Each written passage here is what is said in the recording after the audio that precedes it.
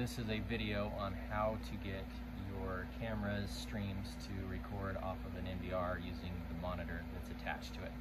So here we've got a HIK NVR. Some NVRs are going to look different. This one right here, so what I've done is I put a USB in the front.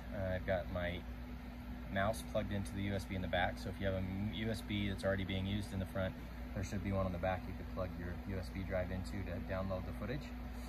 And this one's a HIK NVR. There are other NVRs out there that are going to look different. There's another HIK one up here that's a bigger one. You can kind of see there. This one right here has two USBs in the front. That's just a 32 channel instead of an 8 channel, but here's an 8 channel NVR. And then I got a monitor here that's set up, and I'm going to record video off of it and put it onto that flash drive.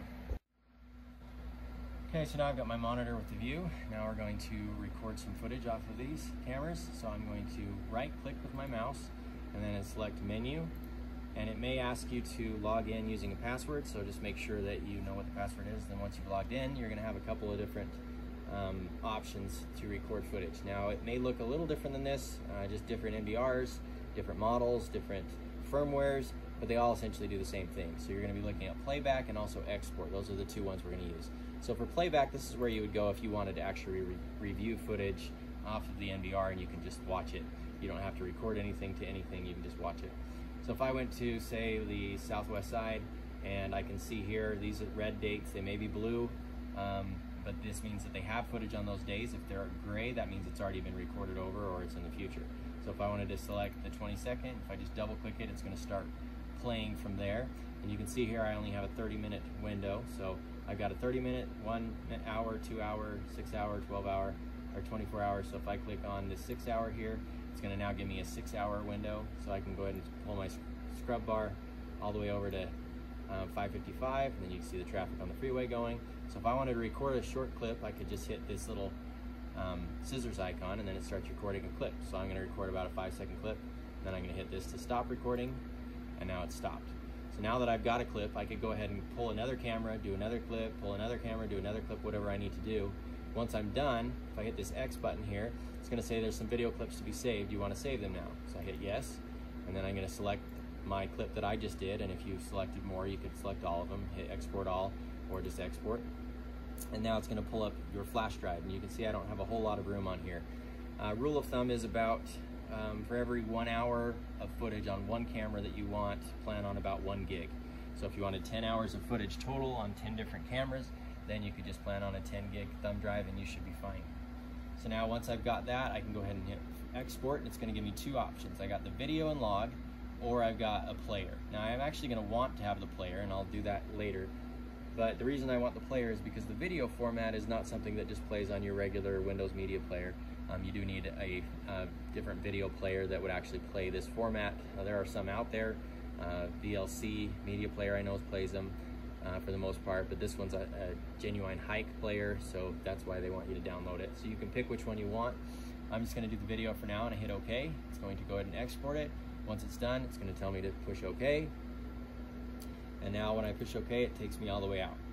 So now if I wanted to do it the other way, so I want to record more than just say a minute or 5 seconds or whatever, I can go ahead and export, and then I can say, all right, I want to pick this camera, and then I'm going to say, let's do continuous or motion. So that means it's only going to pick up clips if it detected motion, which is just pixel changes. So I could say continuous, and then I'm going to say, let's do D1 was my camera number. Actually, let's do D5 instead.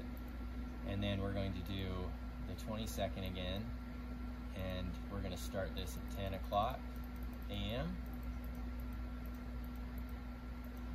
And then we're going to say the 22nd still, which changed it already. So we'll go ahead and go back to 10. And I know I don't have a very big thumb drive, so I'm not going to save a whole big file, so we'll just do 2 minutes. Well, I guess, yeah, 2 minutes worth. Then I search it, and it's gonna pull up all of the files for that time frame. So in 2 minutes, those are all the little clips that I have. So I've got quite a few. I got 42 clips, and then it'll piece them all together. So what I'm gonna do is I'm gonna hit all, and I'm gonna export all, and I'm going to put them on this. You can see there's my other file that I already did. So when I hit export, and I hit OK, it's going to export all of these. It says not enough space because I just have a very small drive. So let's go ahead and go back. And instead of all, we're just gonna do, you know, a few of these or whatever. And then export, export, oops, and okay. And then it'll export those 5 clips for me. Still don't have enough space, so I have a very, very small thumb drive. But if you have a big enough thumb drive, you could export that whole thing and then they would all pop down here. You'd be able to have everything that you need. And then you can take that, put it on your computer, do whatever you need to, and that would be it. Now also, to get your video player, you can also just click on the player here and hit OK, and it will go ahead and put the player on there. So now I'll have the player and I have the file. So I got both of them right there. So now I'd have that to be able to put onto my computer as well, so that I can actually play this file. Then once you're done, go ahead and unplug your jump drive and you're set.